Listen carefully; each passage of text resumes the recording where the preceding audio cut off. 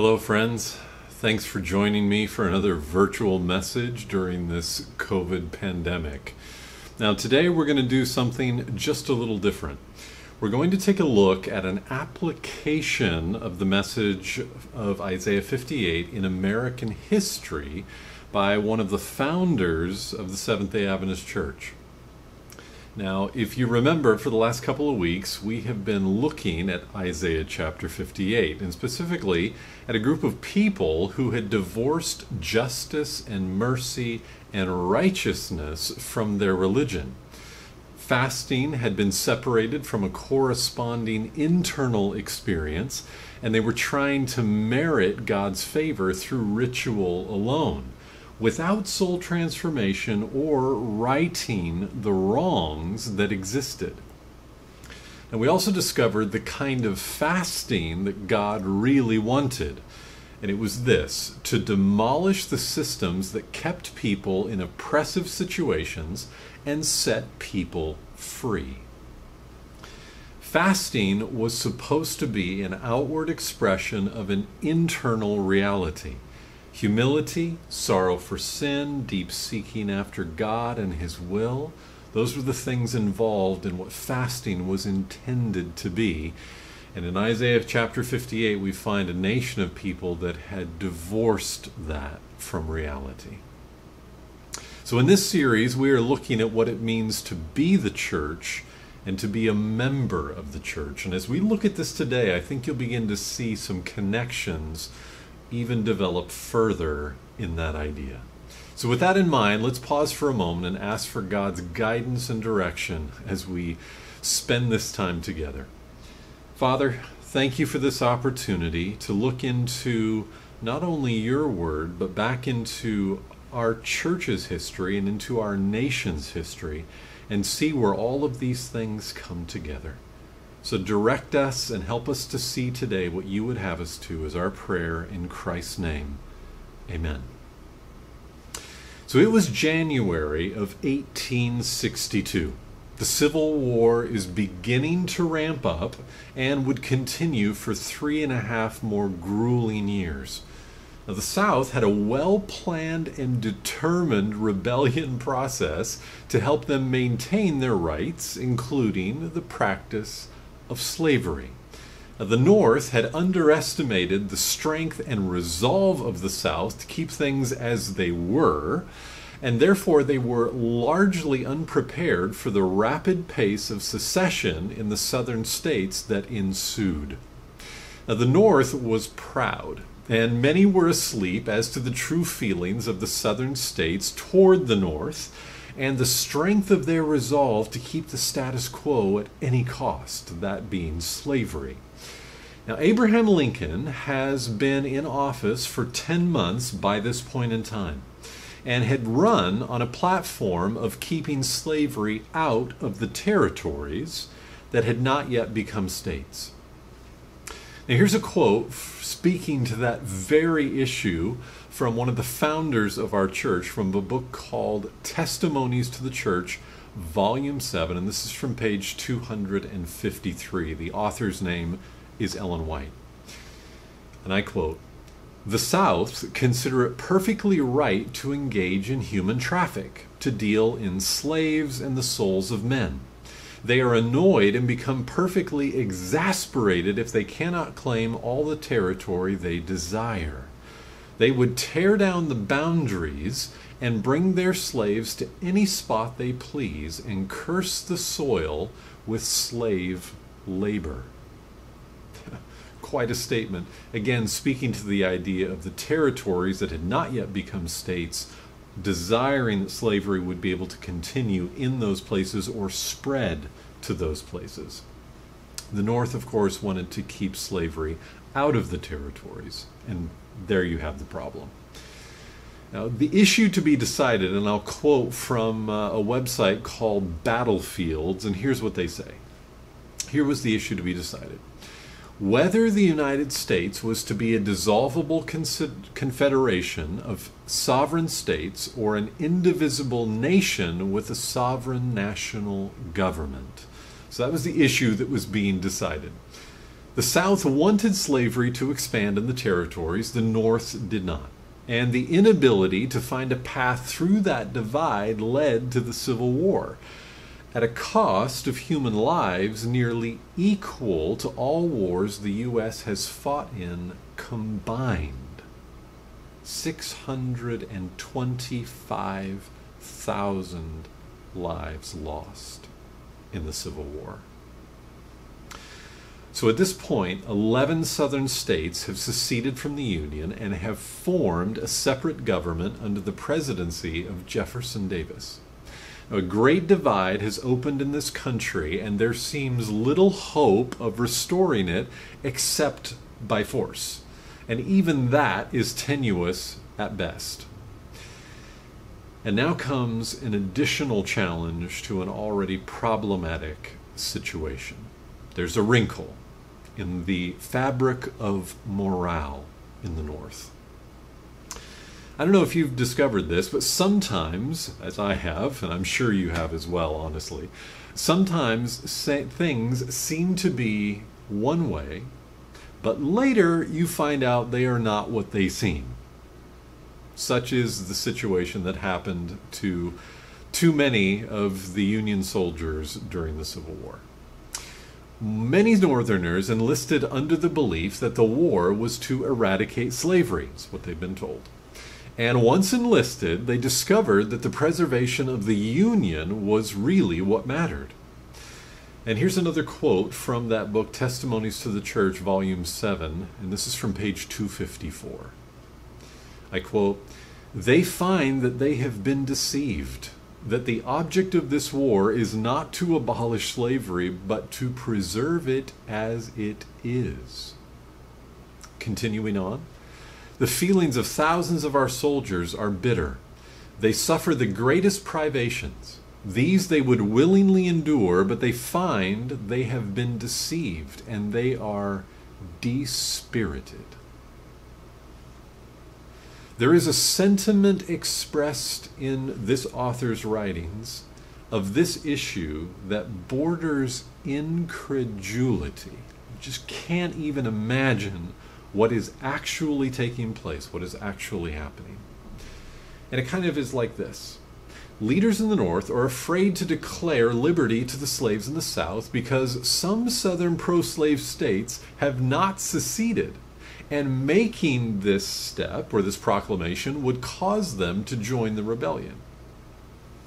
And they are afraid of the influence of anti-slavery men in the Army's ranks who want to wipe out slavery once and for all, because that will make the present situation harder. So if slavery must remain to preserve the Union, so be it. And within the Union Army itself, some leaders have strong sympathy with the South and maintain pro-slavery sentiments. Really, what they care about is preserving the Union and keeping slavery as it is. Now, many of the enlisted want to eradicate slavery. Others want it to remain, but keep the Union. It is a perplexing situation and position to have an army so divided on why this war is happening. Now, if it's bad to have pro-slavery sentiments within the army and leading men of the war, it is equally bad and challenging to have such sentiments within the Congress and thus hinder the efforts to bring slavery to an end. But that's exactly what is taking place. So slavery is actually becoming kind of a backseat issue, and the main focus is preserving the Union. Slavery included if need be, or as too many felt at the time, if possible. Now, to make matters worse, some slaves managed to escape and seek refuge and freedom in the North, only to be treated with contempt, put into a similar situation from what they have escaped, or, what's worse, mercilessly sent back to their masters to face inhuman punishment for escaping. Many who were half naked and half starved from their perilous flight to seek freedom were treated with disdain at best. And it is in this confusing, perplexing, and shameful state of affairs that these leaders of the nation call for nationwide fasts to entreat God to bring a speedy and good end to the war. Ellen White seeks for words, for expression that sums this up, and she finds it in Isaiah 58, 5 through 7. Now she quotes this in the King James Version. I'm going to quote it from the NIV as we've been looking thus far. Beginning in verse 5. Is this the kind of fast I have chosen? Only a day for people to humble themselves? Is it only for bowing one's head like a reed and for lying in sackcloth and ashes? Is that what you call a fast, a day acceptable to the Lord? Is not this the kind of fasting I have chosen? To loose the chains of injustice and untie the cords of the yoke? To set the oppressed free and break every yoke? Is it not to share your food with the hungry and to provide the poor wanderer with shelter? When you see the naked, to clothe them and not to turn away from your own flesh and blood? As we see these issues developing within the nation at this period of time, these words of Isaiah begin to take on so much more meaning and weight. So speaking of the current state of affairs and of a religion devoid of love and justice and righteousness, Ellen White writes these words, "Oh, what an insult to Jehovah." And then she quotes this line from Isaiah chapter 58, verse 2. And I'll be reading this from the New International Version. She, of course, quotes it from the King James Version. "For day after day they seek me out. They seem eager to know my ways, as if they were a nation that does what is right and has not forsaken the commands of its God." And then quoting again from Isaiah 58 regarding the fast that God has chosen, she adds these lines from page 258 of this same book. "When our nation observes the fast which God has chosen, then will he accept their prayers as far as the war is concerned. But now they enter not into his ear. He turns from them. They are disgusting to him." And it is this same church leader with the power of prophetic voice who called for anyone in membership within our church who held pro-slavery sentiments and would not renounce them from the heart to be quickly disfellowshipped. She called for every church member to vote in favor of prohibition when that was an issue in our nation, and to do it on the Sabbath if that was the only opportunity you had. Some of our early church leaders in the Seventh-day Adventist Church, they ran stations on the Underground Railroad, which was against the law. They believed that the law of the land was in direct opposition to the law of God in regard to justice and their neighbor, and they felt compelled to assist slaves to freedom no matter the cost. Many of our leaders were ardent abolitionists and engaged their voice and pen and means to call slavery to be abolished. And get this, they preached the three angels' messages found in Revelation 14 that is really a hallmark of the message of our church. They preached the three angels' messages within the context of slavery and God's judgment on the nation if they would not repent and abolish this evil. Wow. That's the history of our church. I guess the question has to be asked, what happened? Because that's not really who we are today. So why do I bring all of this up? Why do I give this historical sketch and how the message of Isaiah 58 was used by one of our founders to speak to this very moment in our nation's history? Number one, to give a more recent historical application of Isaiah 58 by one of the founders of the Seventh-day Adventist Church. I really wanted you to be able to see this in a context that was a little bit more current. And two, to reveal that our church was active in social justice issues in its early years. And maybe, just maybe, to inspire us to re-engage in that in God-honoring ways. May God bless us as we seek to rediscover the idea of social justice being an integral part of our faith. Let's pray.